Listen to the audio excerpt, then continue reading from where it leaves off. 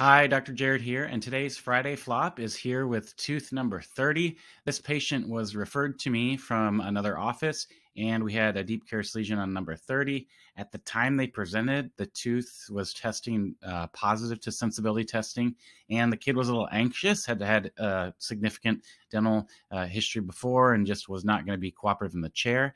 We scheduled the child for sedation, and when I entered the tooth on the day of sedation, it was necrotic. And that could have possibly been prevented. One of the things I do now on these deep lesions is I go ahead and place temporary restoration in the lesion. I use Riva Self-Cure HV. This prevents the cavity from getting larger and maybe will prevent the tooth from becoming necrotic before we can get to treatment. So that is one tip that I use. It works really well. This one, unfortunately, was a learning case for that, and I'm happy to share that with you, and I hope you have a great weekend.